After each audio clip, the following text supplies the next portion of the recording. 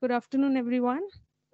I welcome all for the third lecture of the introductory lecture series of on Earth and Planetary Sciences. Um, Before today's lecture, I would like to briefly introduce our today's speaker. We have Professor R. Shankar. He's retired in August 2017 as a professor from Mangalore University, where he joined in 1980.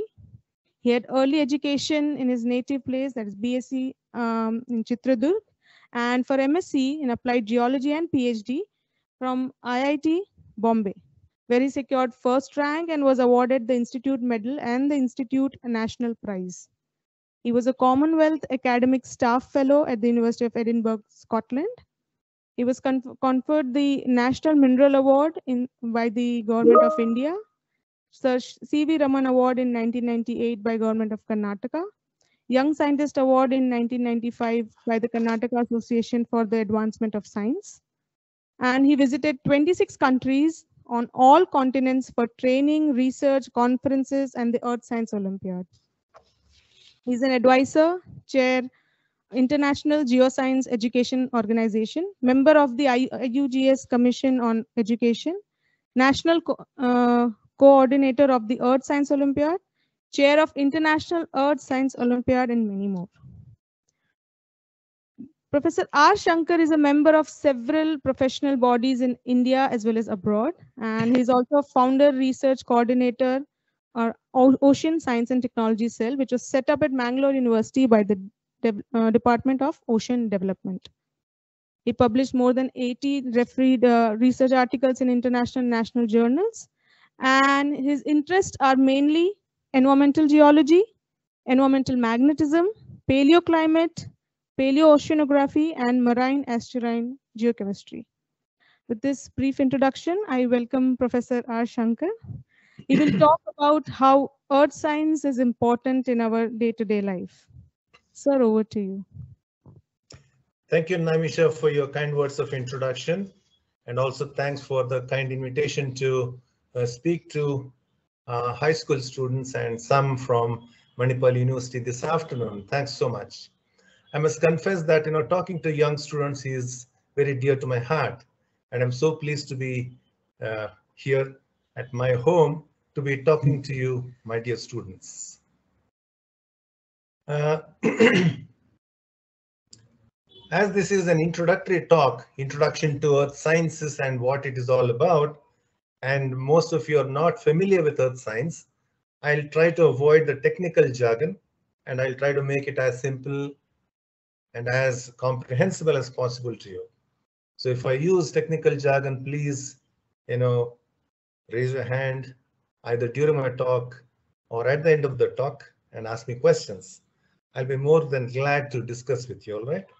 So let it be more of a dialogue than a monologue. Okay, let me share screen with you and let's get started. Yes, sir.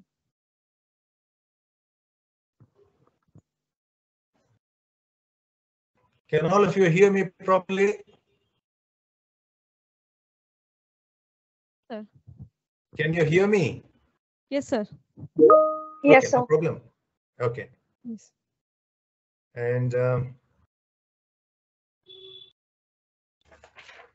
So you can share your screen. yes, I did that. And can you see my screen?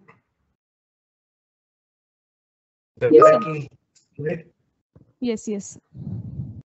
How is earth science important in our daily life? Sir, you can make it slideshow. I mean, full screen. Hello. It's actually full screen for me, but I don't know. Last time also same thing happened. So I went to slides, show, and then I click on the hourglass.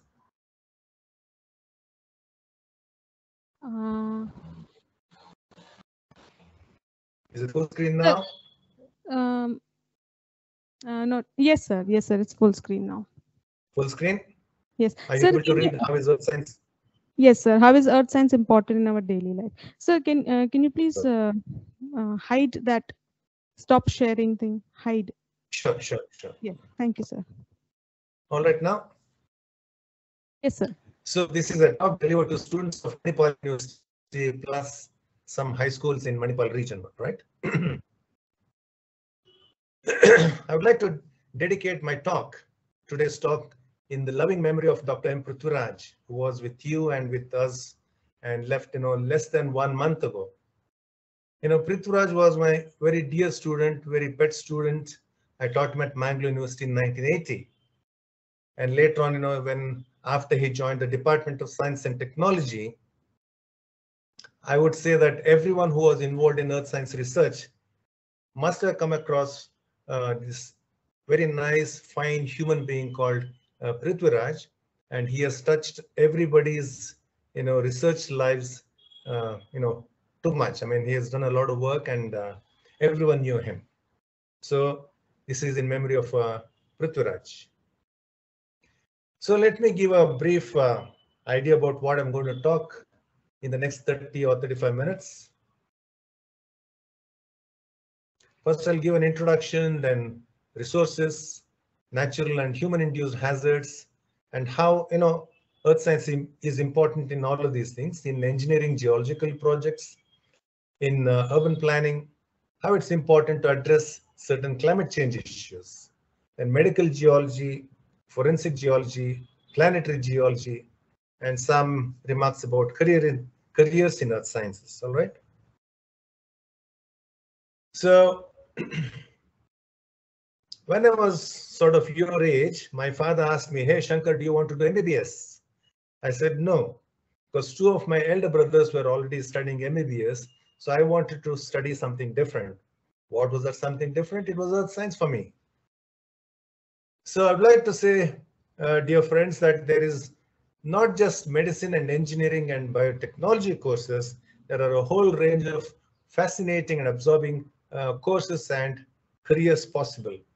And one of them is earth science. And earth science is one thing that embraces all aspects of our lives. Aluminum to zinc, you need everywhere. Hairpin to aeroplanes, you need metals. For our energy needs, we need petrol, diesel, natural gas, and so on and so forth. So it touches our lives very, very closely. Every single day, every moment. And when I say earth science, it is not just solid earth, but it also includes atmosphere, the hydrosphere, the biosphere, the cryosphere. Cryosphere meaning that part of the earth that comprises of icebergs, glaciers, and everything that is water in the solid form. And planetary geology. All of these things come under earth science, not just the solid earth. All right. Now, let's see how earth sciences are important in the exploration and extraction of resources that we need for our daily lives. Firstly, we want water to drink, right? So water is a mineral, and geologists are gainfully engaged in exploration for surface water.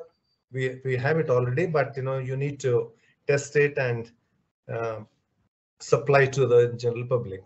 And then we have underground water, but we don't call it underground because underground gives a very bad meaning. So we call it groundwater. So we explore for groundwater and supply it to people. Then we need metals, iron, aluminum, copper, and a whole range of metals for our needs. So geologists, what they do, earth scientists, they have certain methods of exploration, which is geophysical, geological, and geochemical. Geological is we use earth science knowledge. Geophysical means we make use of certain physical principles like magnetic properties, gravity, electrical resistivity, and so on and so forth. Then geochemical prospecting or geochemical exploration is to use our knowledge of chemical elements in rocks, soils, water, and then explore for mineral deposits. So we use all of these methods to explore and extract metal deposits or the ores of iron, aluminum, and so on. Then we also need non-metals like sulfur and all the raw materials for several industries, for the cement industry, fertilizer industry, glass industry, everywhere we need earth resources, raw materials, and that is obtained through earth science. And then we need construction materials like size stone, size gallu antare, then slabs, sheets, road metal, sand, bricks. All these come from Mother Earth. And then there are fossil fuels, which we use for our energy needs. You have coal, petroleum or oil, natural gas, shale gas, gas hydrate. I'll not go into all of these details because it's going to take a long time, and our objective is to give you an idea of what earth science is. But if someone wants to know more about a certain aspect, we'll explain later. So all of these are different energy resources. So there's a lot of hue and cry about carbon footprint, and COP27 is trying to bring down the carbon dioxide emissions, and that's a different issue. And then we have nuclear minerals in terms of uranium and thorium, which again are minerals obtained from beach sands, rocks. And then we have renewable energy, which is the need of the hour. We can obtain energy from wind.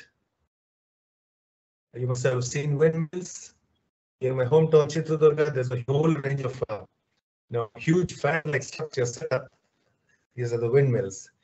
We can obtain energy from ocean waves, tidal currents, and regular ocean currents. And then thermal gradient, that is the OTEC, or the ocean thermal energy conversion. And also use the salinity gradient in the ocean water mass and extract energy. Earth science is also important in predicting, preventing, and mitigating natural and human-induced hazards. Now let's see what these are. There are so many. I'll just list each one of them and say a few things. One is floods, droughts, earthquakes. Floods and droughts depend on how much rainfall is there or how much rainfall is not there. But human activities can exacerbate or complicate the situation. With the same amount of rainfall, you can flood the area because of wrong practices. Right? In cities, you can see this. In Bangalore city, even if there is a short spell of rain, the roads are flooded. That means, we have used so much concrete to cover the surface that the rainwater does not have enough space and opportunity to sink in. So this is what happens when we interfere with natural processes. And same with droughts. And then we have earthquakes. It is possible to predict earthquakes, but then if it is got to be meaningful, we have to predict 3 items of an earthquake: when, where, and at what intensity it will strike.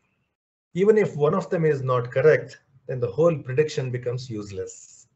So it is still a very tricky game, but people are still trying to do more research and refine the models to predict earthquakes. So earth science comes in here. And then you have tsunamis. Tsunamis are huge, tides or waves that are created because of an earthquake in the oceans. So these are very devastating because they come at speeds of 650 miles per hour, something like an aircraft coming at that speed. And the height is about 50-60 meters. And India has set up, certain sensors in the Indian Ocean, and we now have a functional tsunami warning system. That's a good thing. And then volcanic eruptions. We have one in the Barren Island, that is Andamans. There are others in other parts of the world. Whenever there is volcanic eruption, there are mass movements like landslide, rock slide, mud flow, and so on and so forth. Perhaps you have seen some of these in films, I do not know. But mainland India is not facing this problem. But we've had volcanic eruptions millions of years ago. As a result, Maharashtra, Gujarat, parts of Madhya Pradesh, Andhra, Karnataka are now covered with lava flows. And then we have cyclones, storms, and hurricanes. Now, these are all meteorological phenomena that take place. And it is possible to predict at least sometime in advance so that we will be prepared for these landfalls of cyclones or storms. And we can evacuate people where it is going to be very devastating. Then coastal erosion, people who are there in Manipal, Mangalore area, this is a very common problem. This is something that we must appreciate and realize. See, coastal erosion simply means, huge waves during monsoon hitting the land with a greater force and then destroying whatever is there on the land. But these waves are very gentle during summer. But during monsoon season, when the rainfall is there, southwest monsoon particularly, there's more energy in the winds and they produce huge waves. And these huge waves carry a lot of energy. They come and hit the coast and they damage the structure there. If it is a rock, it affects the rock. If there's a house, it affects the house. If there are people, people will be affected. So my suggestion is not to construct sea walls and then waste money. Rather, allow some space for Mother Nature to play there. It's her playground, and we must not encroach upon her playground. We must set aside some space, 500 meters, and then do our activities. But every year, this doesn't happen. That's another story. There are forest fires, both natural and human induced, and they burn a lot of forest area. Soil erosion, you know all this. Because we remove the vegetation, the topsoil is removed and it is carried away by rainwater, the rivers. Acid rain, this is a more recent hazard because of our burning of fossil fuels, pumping in a lot of carbon dioxide into the atmosphere, which combines with water and becomes carbonic acid, or sulfur dioxide combining with water to become sulfuric acid. So all these acid mixed waters come down. They have a lower pH, they're acidic. They react with rocks at a much faster pace. It affects the soil pH. It affects the corals in the oceans and so on and so forth. Then there are heat waves and cold spells, mostly due to human-induced reasons. And then you see, we engage ourselves in several engineering geological projects. I'll tell you what these are. And geologists, earth scientists are involved in locating, in designing, in constructing, operating, and maintaining all of these engineering geological projects. Now let's see what these are. Firstly, we have huge dams. We construct dams. And earth scientists are responsible for giving the location. Where is a good place to build a dam with minimal cost? And then we have nuclear power plants like the one in Kaiga. Both dams and nuclear power plants have to be located in seismically safe zones. Seismically means not earthquake prone zones, but a zone, an area where earthquakes do not happen. Otherwise, if it is earthquake prone, if there's an earthquake, the dam will break, a huge amount of water will be released. And nuclear power plant, if any damage is there, a lot of radiation comes out and it can be disastrous. We have had examples in the past, and we do not want that to happen again. And then reservoirs. These are places where we store a lot of water, surface water. By constructing a dam, you are creating a reservoir on this side. And you do not want the water in the reservoir to leak into the cracks and fissures underneath.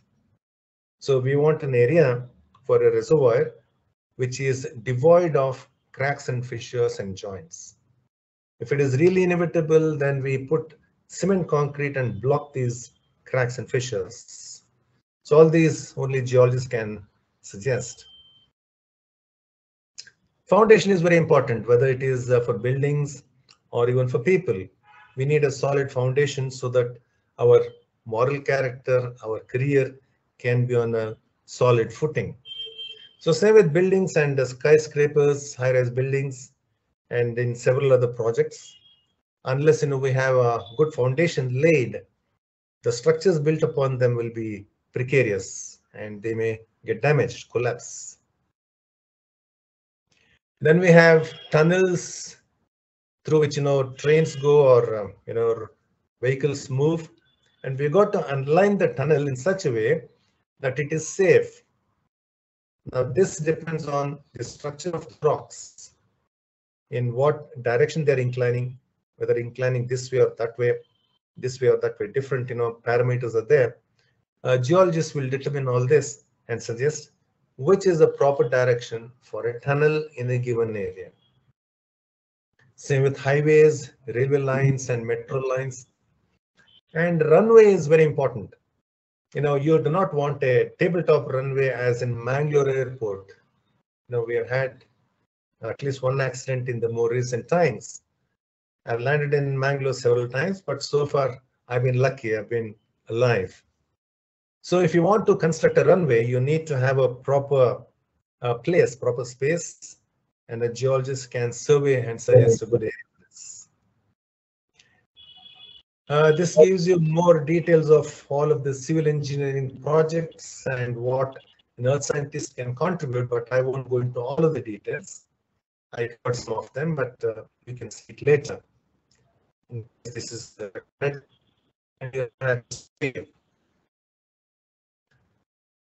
earth science is very important in urban planning.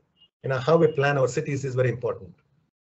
And this is not happening much in the country, except perhaps cities like Delhi, which is the capital, and also Chandigarh. It's good planning. But in most of the places, it is something much to be desired. Now, basically, urban planning means where we should build what, or where we should not build something. Essentially, this is what it means. And then we have water bodies in a given city or town, and these are places that we must conserve. We must desilt them and then allow water to be stored. But what has happened in big cities like Bangalore and other places is, because of the high real estate cost, we are greedy. We encroach upon the lake area, lake bed, put sand or mud, and then reclaim certain parts of the area. And we have destroyed these lakes. In Bangalore, this is for sure. Recently, we had heavy rainfall and then a lot of flooding took place. You must have read all this in the newspapers. So the real culprits are we, because we have been greedy. We have encroached upon the lake bed.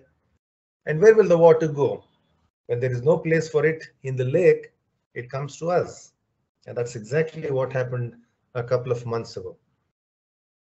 We built buildings on Raja Kaluwe, stormwater drains. That's a classic example as to what should not be done. And then there are certain climate change issues where earth science becomes very important. First, let's understand what is climate change. There's a lot of ambiguity in people's minds, including some professional geologists. Let me clarify this. Climate has changed from time immemorial. There's no doubt about it.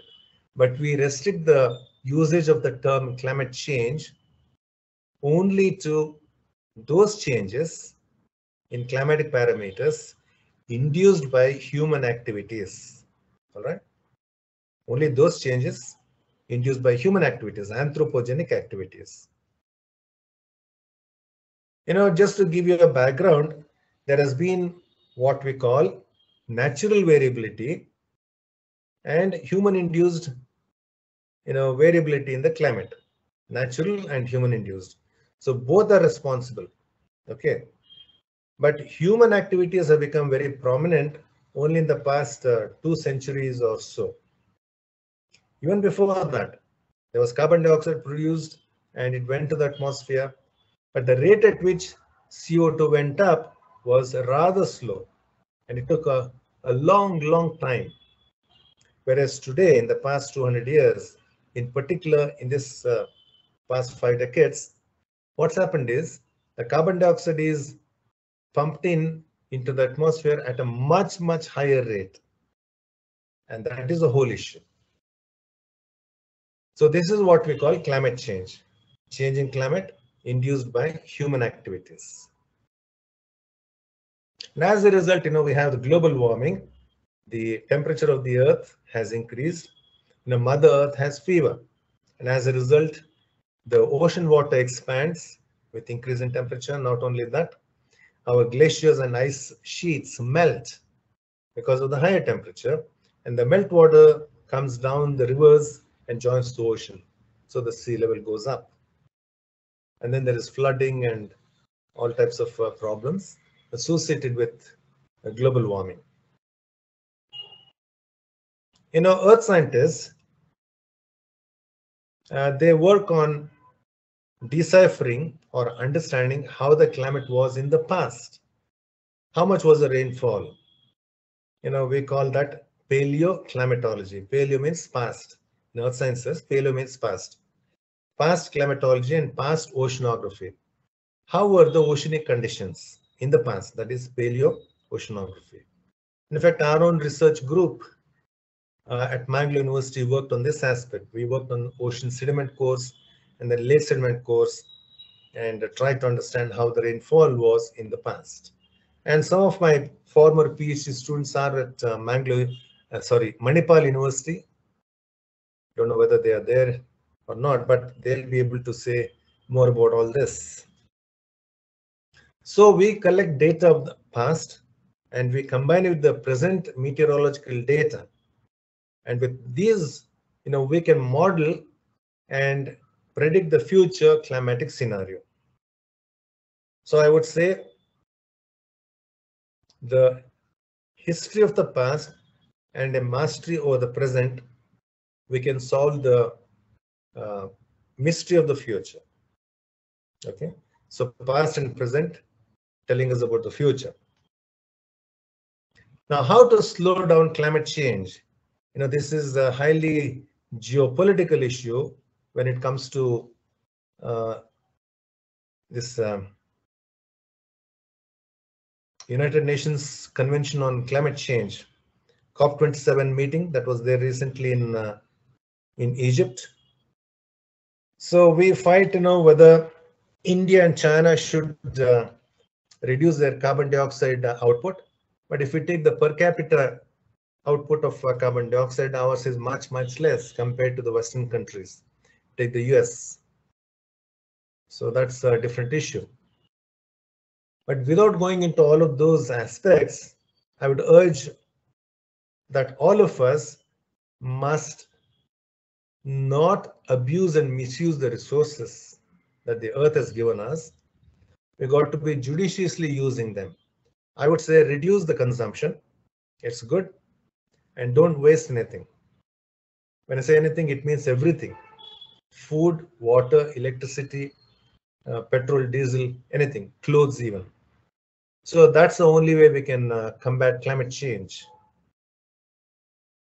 And then there is a very interesting field called medical geology. This studies the health effects of geological materials and processes on human beings and animals with both good and possibly hazardous results. So here what we do is, both earth scientists and medical and public health experts collaborate and study the, hazards or good things about the geological materials on our health. Hippocrates, more than 1,000 years ago, said, if you want to learn about the health of a population, look at the air they breathe, look at the water they drink, and the places where they live. Such a wonderful statement. My father used to tell me when I was an adolescent, you should be in good company. And he used to quote, if you want to know the character of a person, you don't have to study that person, but just look at the company he has. And you can easily know what sort of a person he is. Mostly it is correct. So essentially, we have problems with very little or too much of micronutrients and minerals that are there in our food and environment. Just to give one example, health problems created by arsenic and fluorine in groundwater. There's fluorosis, there is arsenic, particularly in West Bengal. A lot of problems are there. A related field is agrogeology. It essentially caters to our farmers. So basically, it depends on what nutrients are there, are not there in the soil, and how this is going to affect the crop. And this is something very interesting, forensic geology. As the very term indicates, it is the application of earth science to aid crime investigations. So if you have some friends in the lawyer community, legal community, tell them about this forensic geology. We know only about forensic science, right? But there is a specific subject called forensic geology. Just one example. Early forensic geology case, it's mentioned in Sherlock Holmes' novel. And the case was solved by comparing the soil from the suspect's pants, to the mud's mineral content, that is mica, in the field of crime. So you basically correlate the mud that is there in the pants of a suspect, and you take the mud sample from the scene of the crime, and you try to match. If it matches, that is one proof that this is the guy who committed the crime. There are so many such instances. Just one example. Then we have what is called planetary geology. This is studying other planets and trying to find out what sort of processes are taking place there. Why this is important is because we have space exploration in full swing in the past few decades, and we are in quest of a new abode whether humans can inhabit other planets, whether the conditions there are able to sustain our life. So we want to make new homes there. We want to search for new mineral resources, as though we have a shortage of resources or shortage of home here. It's the curiosity of humans that is leading to all of this. And then quest for supremacy in space exploration. And I think that is one of the reasons why a lot of money is being invested in space exploration and planetary exploration. You might be interested to know that much less money has been spent on ocean exploration of our inner space compared to exploration of outer space. We don't know what is there in our oceans, except some patchy knowledge.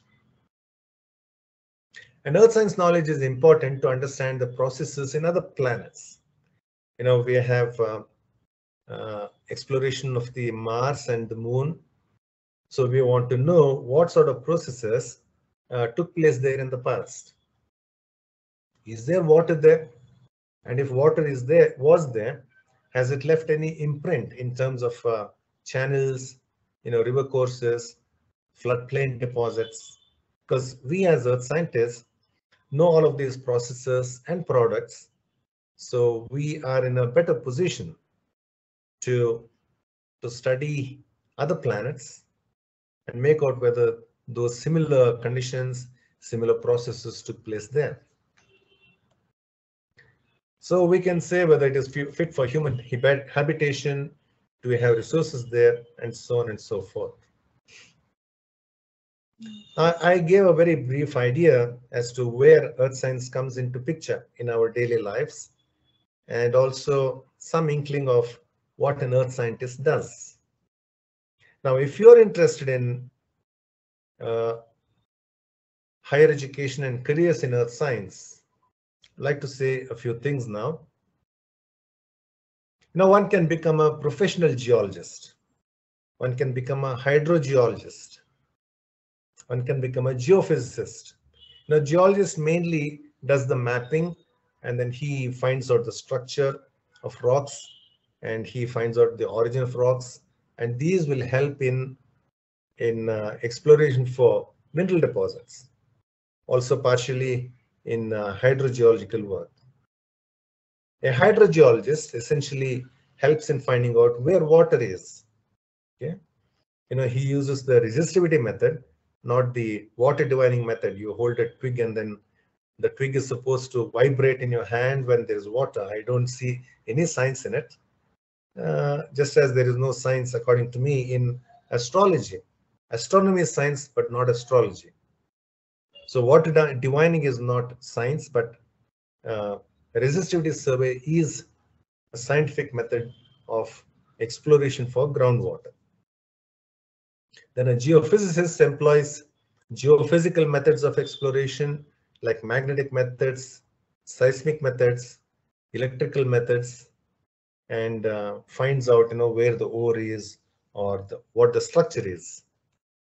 A geochemist essentially looks at the chemical elements in earth samples like soil, sediment, rock, ore, water samples, and then finds out where an ore can be. He also looks at the potability of drinking water, the environment, etc., etc. One can also become a mining geologist. You can go inside the mines and you can explore. I mean, having explored, you can contribute to that direction. One can also become a petroleum geologist, either onshore or offshore. So here, you basically look at structure of rocks that is favorable for accumulation of oil and gas. And then you try to drill holes where you suspect there's a good oil deposit or a good gas deposit. So that's a petroleum geologist. Can also become a coal geologist if you don't mind the black suit, dusty thing in the mines.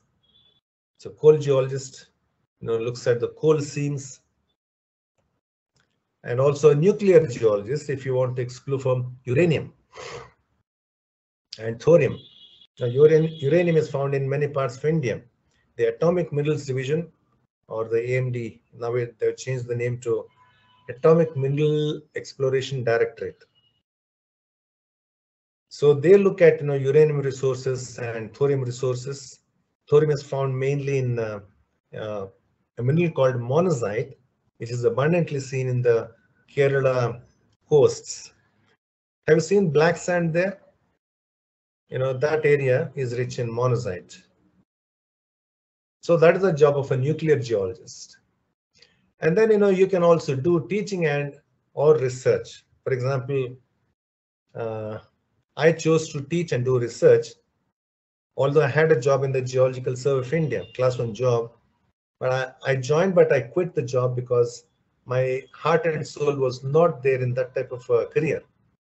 I wanted to be in teaching and research, and I joined Mangalore University. So it's up to you. So if you choose a career in earth science, in teaching and or research, you can go to universities. PNP means you have both private universities and publicly funded universities nowadays. And then you have colleges, schools. Don't feel shy to become a school teacher. There are many countries in the West where PhDs in earth science don't go to universities, but they go to schools to teach young children, which is a much more challenging job than teaching master's students or BSc students. And if you want to do only research, there are a number of laboratories in the country, many CSIR labs and some outside of the CSIR circuit. There are many of them.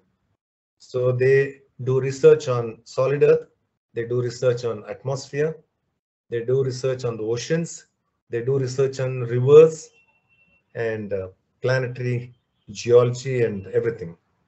So if you're interested in any of these careers, you can choose what you like to choose. Also, if you do not want to be bowing to any boss, and if you want to be your own boss, then you can be a consultant, right? You can be a consultant in any of these fields.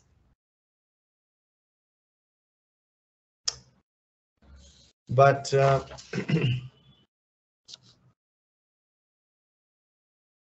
at a time when you're passing out, your 10th or 12th standard, there's a huge question mark that must have arisen in your minds. And your parents must have asked you, hey, what do you want to do? Right? Perhaps some of them may have asked you to do MBBS, engineering, biotechnology. I'm not surprised. But as I said, there are many careers possible outside of those three fields. And earth science is one of them. And earth science excited me and fascinated me for the past several decades. And although I'm retired, I'm not tired of still talking about earth science.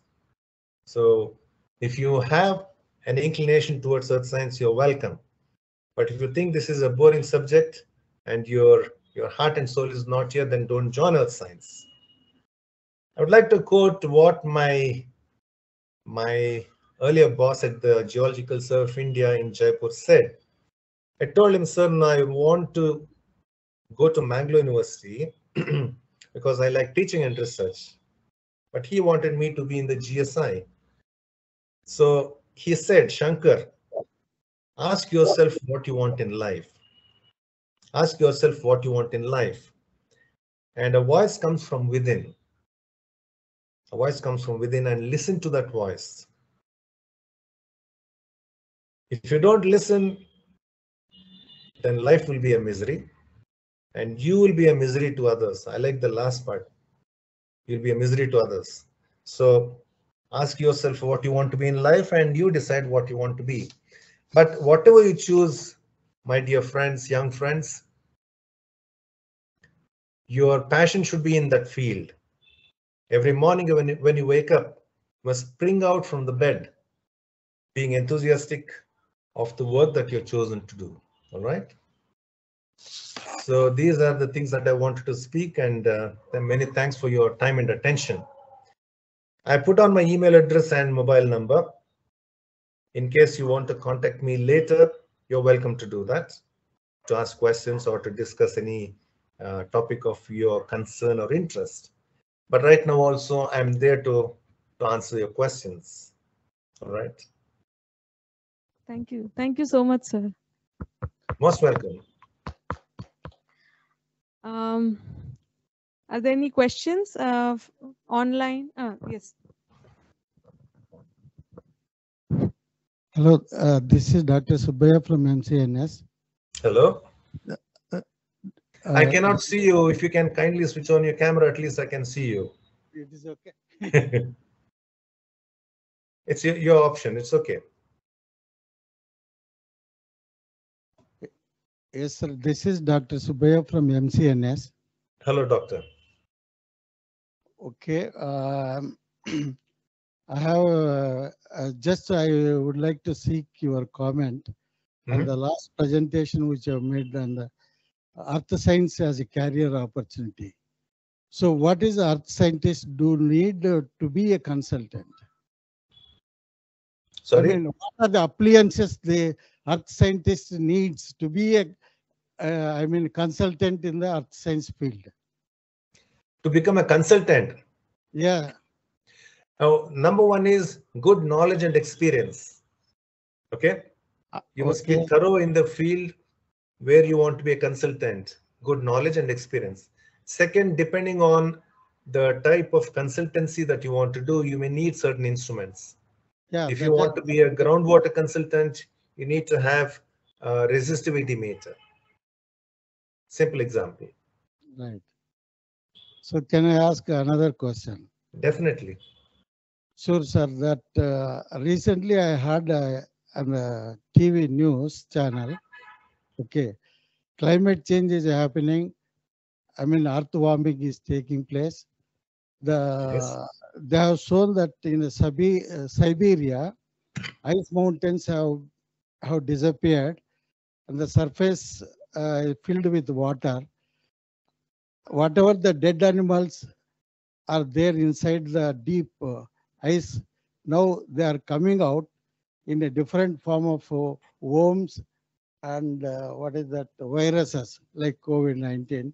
So the next generation of people have to face, and they call it a Z class virus. Do you have any comment on this type of questions?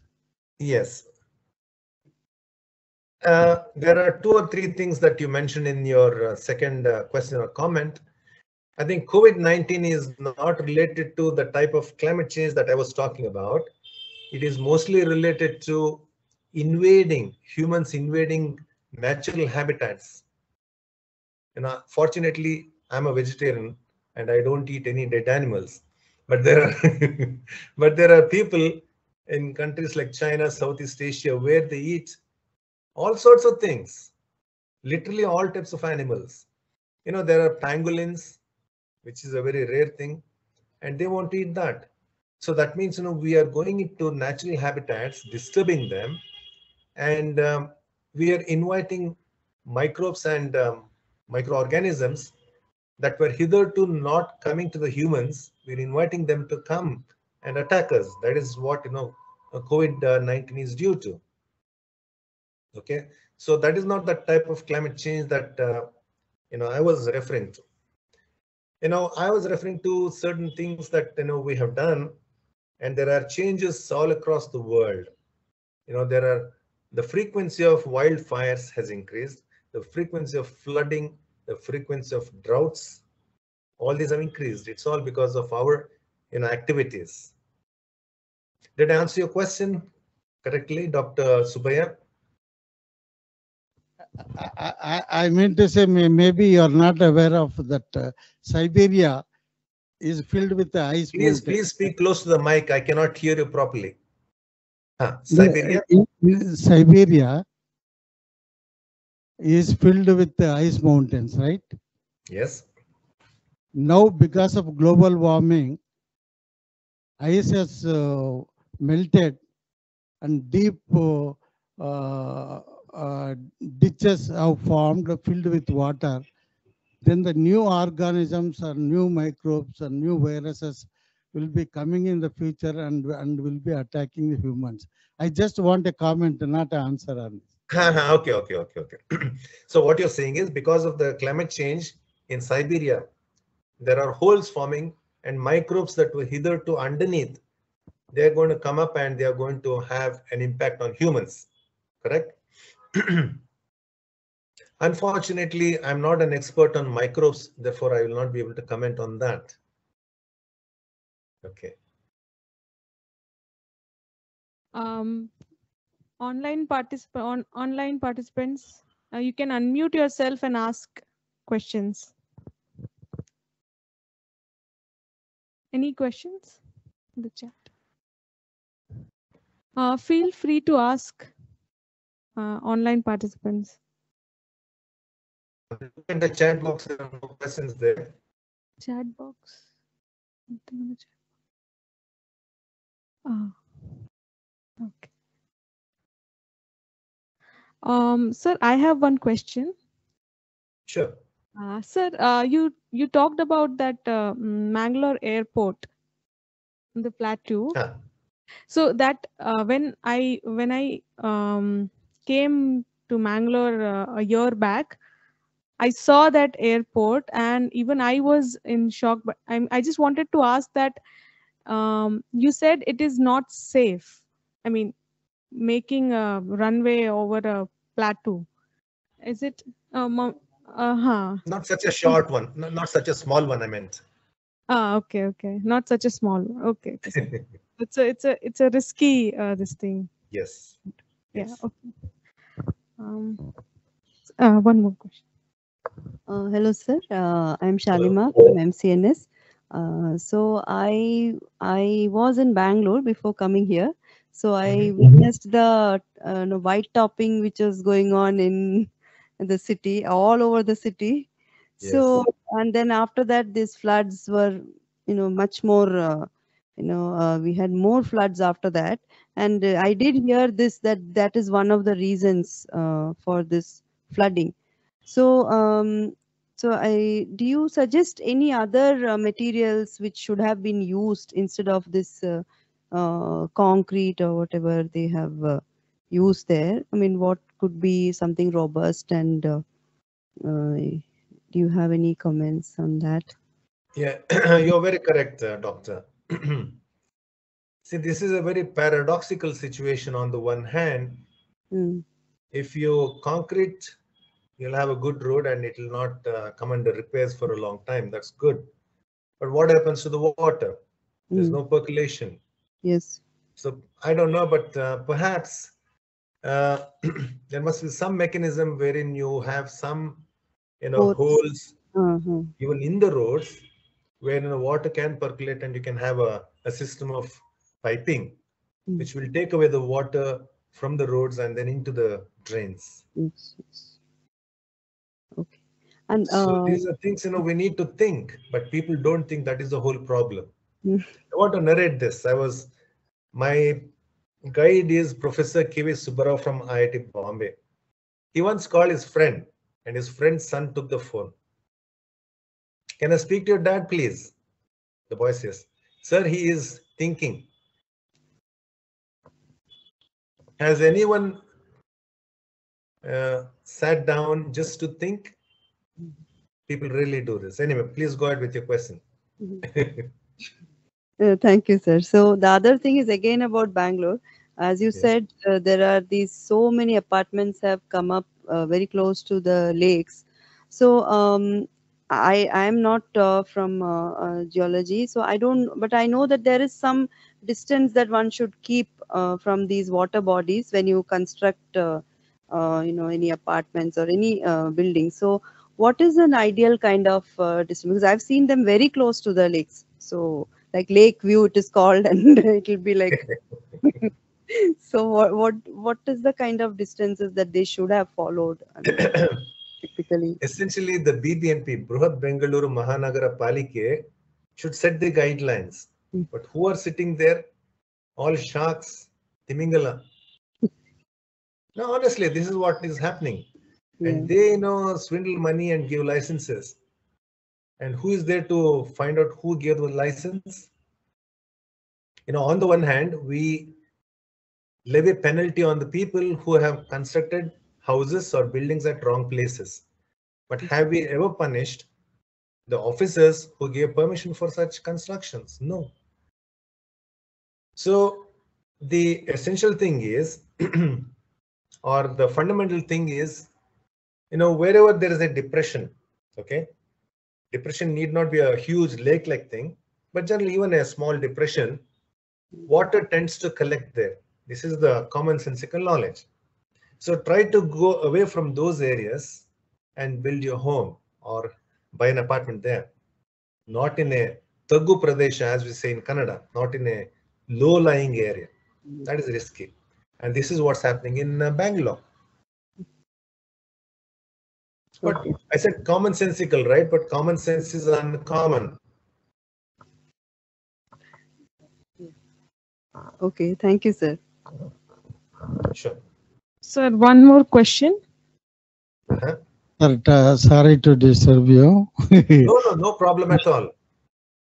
No, I have been hearing that earth falls. Suddenly, earth caves in, a lot of water is coming up. So many regions, I mean, it has been reported. And what is the reason? How to know earth falls before? Land subsidence. You mean land has subsided, right? Yeah, Yes. land just caves in. Yeah, caves in, goes down. In its place, some water bodies will come up. Water will be filled with that. So you're not talking of slow Not going down, so. Suddenly, I sudden mean, collapse. fine movement, earth collapses, And it has been reported in many of the places. Probably, the foundation is not proper. Not no connection with the human activity. Huh. Just anywhere sinkholes, like geologists we call it. We call it sinkholes, sir. It suddenly. Sinkholes. Okay. Yes. Any questions from online participants? I want the high school students, 11th and 12th standard students, to talk.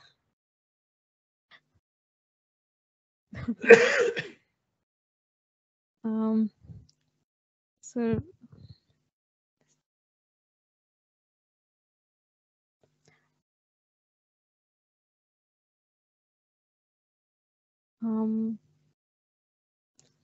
Okay, no students are talking.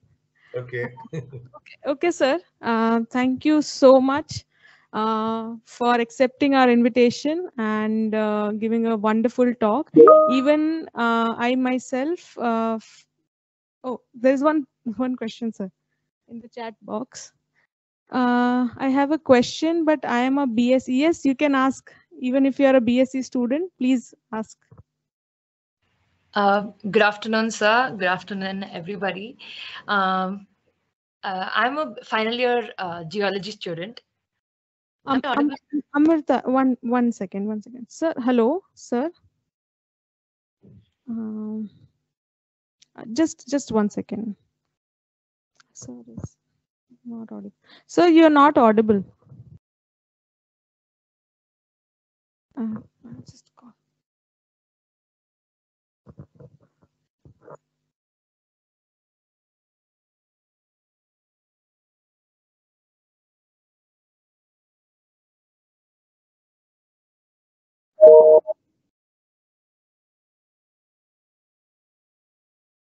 Amrita, sir is joining back. Just give me 1 minute, then you can ask a question.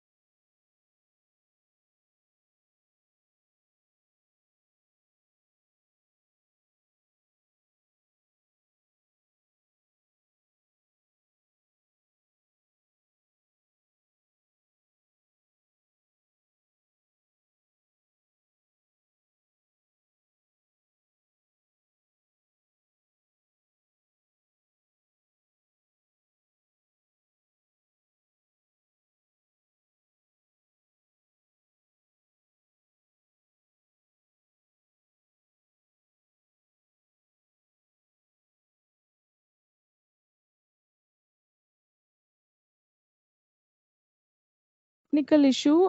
Sir is joining back in 1 minute. Yeah, please wait for a while. Sorry for inconvenience.